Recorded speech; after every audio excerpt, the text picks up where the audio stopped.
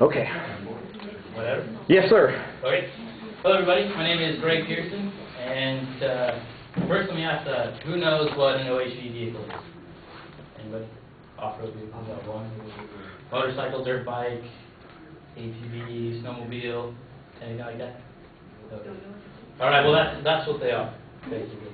Like dirt bikes, any type of modified like car, truck that goes like basically anything off-road. And so my main claim is that OHV vehicles and their owners and users have a positive impact on the environment and the community in which they exist. Quick background, like I said, the OHV vehicles are dirt bikes, motorcycles, modified cars and trucks, snowmobile squads, anything like that. The OHV vehicles, they are a year-round experience. You got summertime, wintertime, like everything you can do all the time.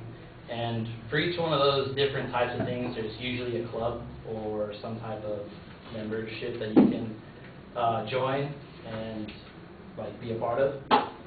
So my supporting claims are that the pollution emitted by OHV vehicles is not excessive.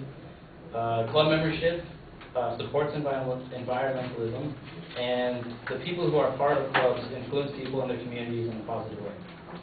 For my first one, the pollution emitted by OHV vehicles is not excessive. We have many different times where OHV areas have been threatened to be closed down for excessive pollution in the area. BLM, which is the Bureau of Land Management, wants to close more OHV areas in Clear Creek, California for that excessive pollution in the area. About in 2000, Yellowstone tried to stop all snowmobile transportation during the wintertime because reporters said that snowmobiles drive by, quote, leaving a smelly blue haze in their wake. And this is pretty much untrue. It used to be true back when there was two-stroke vehicles all the time. Now that technology is great, gotten better, and there's four-stroke vehicles and everything, the gas mileage on those ranges between 20 and 40 miles per gallon, with the average being about 32. And that's more than the average car that you drive every single day. So obviously, there can't be that much pollution emitted when you're only using your OHV vehicles on the weekends or on certain times like that. Whereas you drive your car, it gets maybe 20, 25 miles a gallon, or even less if you drive a big truck every single day. My second claim that a club membership supports environmentalism is that, like any of the clubs you can join, for all the different types that there are, they set up times where you can go out and clean up the areas in which they perform all their stuff. This company called Clean Desert sponsored a cleanup in Barstow, California on October 18, 2008. And according to Off-Road Magazine, in total we filled up six dumpsters, not including more than 200 tires that weren't thrown in the dumpsters. And besides finding tires and the normal little trash, the cleanup crew grabbed refrigerators, washing machines, couches, beds, toilets, wood, and even 2 cars out of the desert.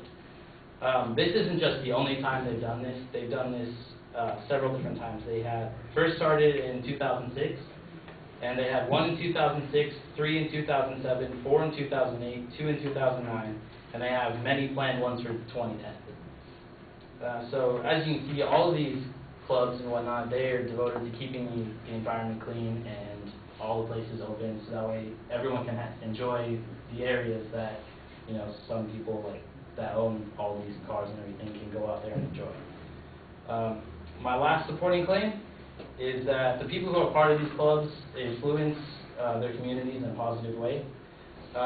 Many of the OHV vehicles you can see in people's driveways, and they're usually some really big truck, bunch of dirt bikes or anything like that. You can usually see that from the driveway or when they have the garage open or anything like that. So if you are interested or anything like that, anybody who usually owns those, they're very open to talking about them. Most of those people have a passion. They have a certain dirt bike for a certain reason, or they have a certain car that they've modified or something. They're usually pretty proud of their work, and so it's really easy to go and talk to them. And because you can talk to them, then then that adds one more person, and then they'll talk to someone else, and it keeps adding. So in their communities, it just ends up being a positive influence because, you know, it gives everyone something to do on the weekends. They can all get together and everything like that. And also because, like, they are able to get together, and then they can go out, like, on the weekends and, you know, explore just the environment. Just go for a drive or something, just out into the middle of nowhere almost. And so really, you can really see the natural beauty of the environment around you guys. And so that's about it.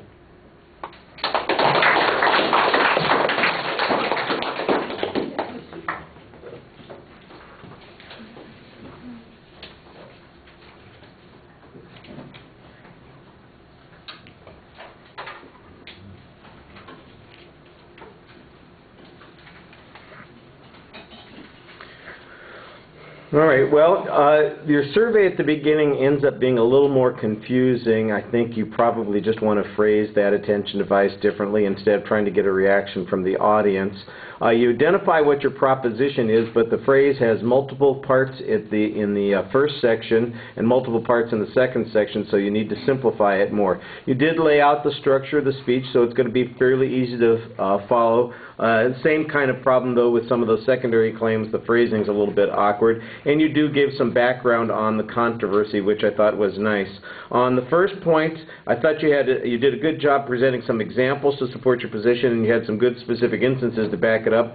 Some statistics would have been really helpful here. The second and the third points, I think, were a little thin on support. You needed some additional information to show the impact there. Your whole justification on the one point about the four-stroke versus the two-stroke engines, for instance, we need some quantification on this.